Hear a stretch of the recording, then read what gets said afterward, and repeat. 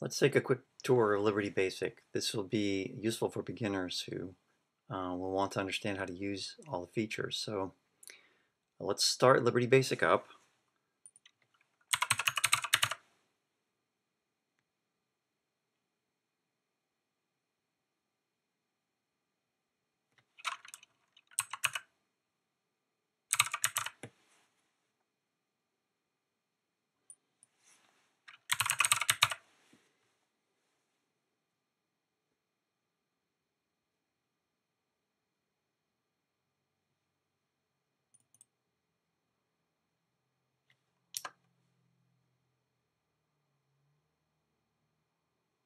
Okay, here we are. So here you see the Liberty Basic editor, this big window, and this is where you write your code. You make your own programs, you can run examples, you can start the debugger from here. And this smaller window here is it's kind of a portal into different things that you can learn, things you can use. Like for example, if you click on these different links, you can go to information, you can go to the community, the forums, links to interesting things, a tutorial, etc. Okay, so let's close this. Okay, now right here we can create our own program if we want. We can open examples. For example, let's open some examples real quick. So click on the File Open button on the toolbar.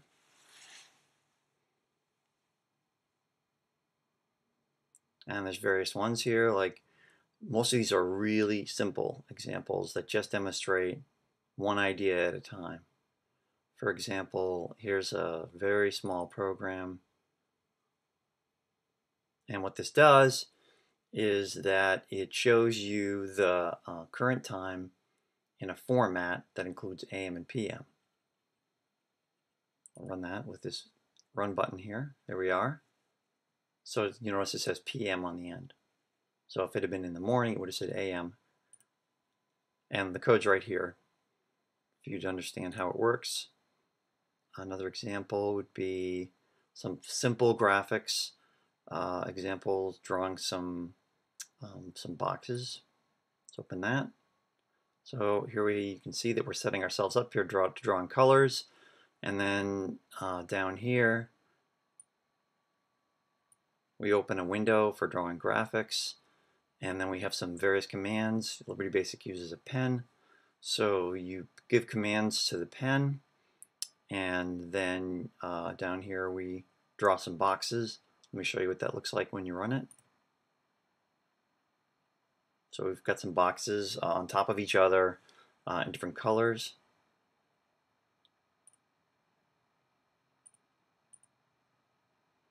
Okay, let's look at another example.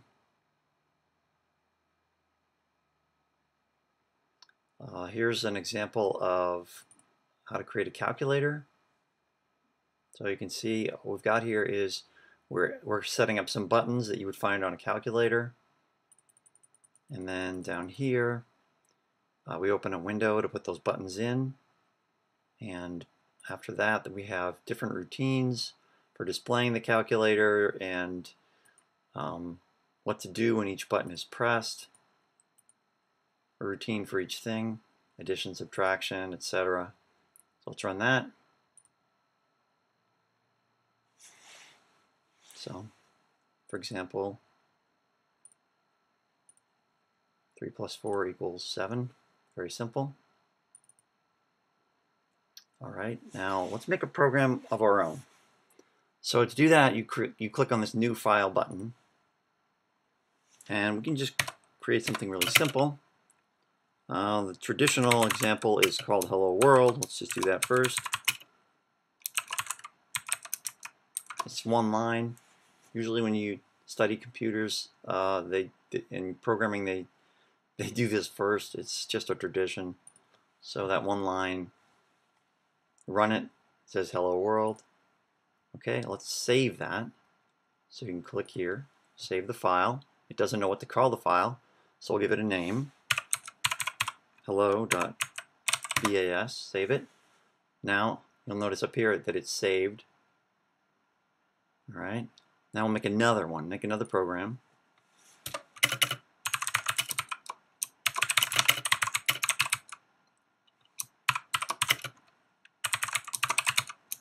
This will ask you what your name is, and then you can print a response. Ooh, no mistake. Nice to meet you.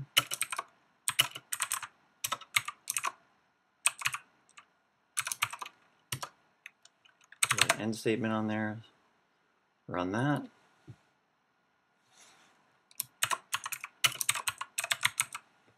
Tom Riddle. Nice to meet you. Okay.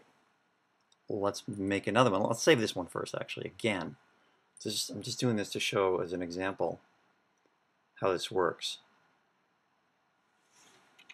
So,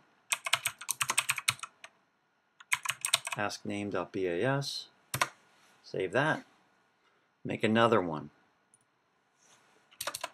This one will just count to 10.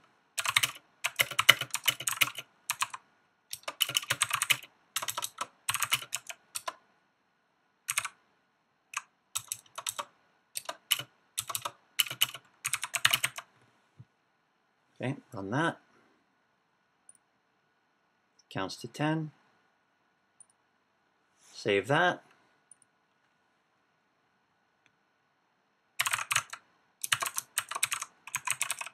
Okay, the reason I did this is because now if you click on the open file,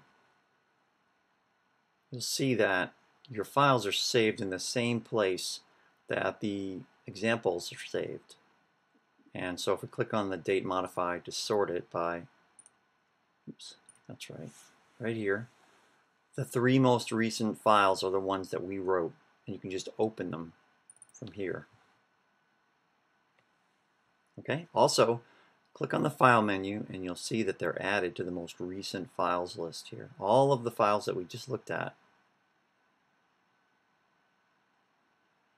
Okay, now let me show you about the tutorials. If you click open, and what we're looking for here is files that are called lesson files. So I picked from this list over here, .lesson, and Liberty Basic comes with 2 of these, and one of them is the Liberty Basic tutorial. So let me show you. Click on this. Opens the editor in a special format called a lesson browser, and the lesson browser on the left is an overview, an outline. If you click on the items that have a plus, then you can expand them. And as you work through, you read the material here, and down here there can be an example that you can run. Some of these don't have examples to run, but most of them do. So if we work our way down here until we find an example. Okay, there's one. Here's a complete running example that has everything you would need. So if you click on the Run button, then it will show you the example in action. So this one calculates tax. So let's say that the item costs $1. So with a 5% tax, then that's your total. Okay, and the examples will get more and more sophisticated. There's an example here of a game. There, and it walks you through actually explaining how to code the game. Down here we talk about formatting,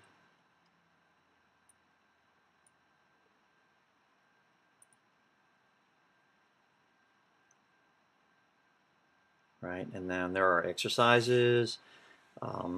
Then we talk about using arrays and looping and files and drawing graphics. There's a lot of material here.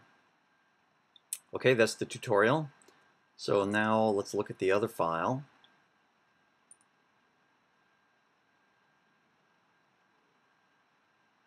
So I'll pick LSN files. And this is a file called New 4 Features, which simply contains lots of information about recently added features for Liberty Basic. There's lots of really cool stuff in here, including things for doing sprites and drawing and using a joystick, special things you can do with controls on the screen like buttons and text boxes and things like that. There's all kinds of things in here, playing music, Lots of cool things in here. This is definitely something to read if you want to sort of a uh, cool overview of some of the neat features that have been added to Liberty Basic in recent times. So let's see. Let me show you how to use the debugger real quick. A real quick overview of the debugger would be, let's pick a program here. Well, let's pick the same program that we looked at before. Okay, this one.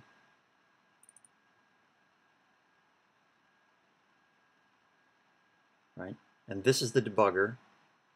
This little ladybug here. You click on that. Okay, now what this lets you do is you can watch the program execute one line at a time. Okay, so what we need to do here is click on this button here to step into this function. So we're going to go into the function, right? And there are some variables in here like colon index and hours and AM or PM. And here they are, they're listed here. So now if all I have to do now is if each time I click on this button to step one line at a time, it shows me each line of code as it gets executed.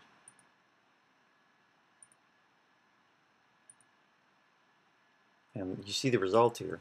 So this is a really useful function. The debugger can really help you out when you're trying to learn how to code, when you're trying to figure out if there's something wrong with the program that you write. It's very, very useful. And we'll do a full-blown tutorial of the debugger in a future video.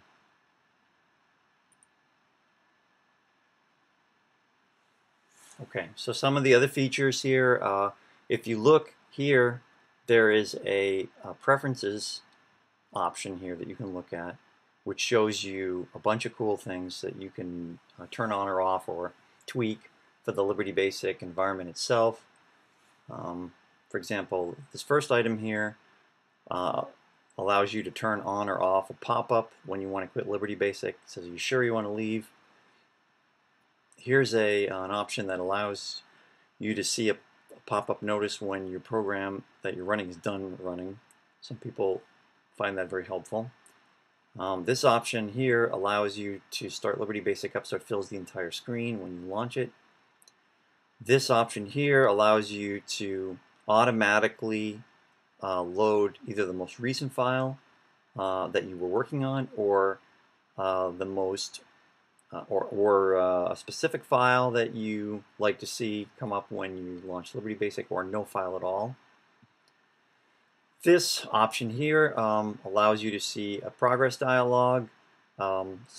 Usually when your programs are long, it's kind of nice to see how they're coming along when they're compiling, if they're many hundreds or thousands of lines long. Here is a special feature called compiler reporting, which helps you to find variables that are accidentally have the same name but spelled with upper and lowercase different. It's useful sometimes. Here is an option that allows you to specify that you want to create a backup file of your program every time you run it, and you can specify a folder where you want all of your backup programs to be saved, and the default is that it's going to save them in the subfolder called BAK of the folder where up here where your programs are actually saved. Okay, but you can create a backup folder anywhere on your hard drive and put your programs there if you want to. Here is a syntax coloring option that you can turn on or off. This feature enable auto indenting. Makes it a little easier when you're indenting code not to have to keep on hitting the tab button all the time when you go to a new line.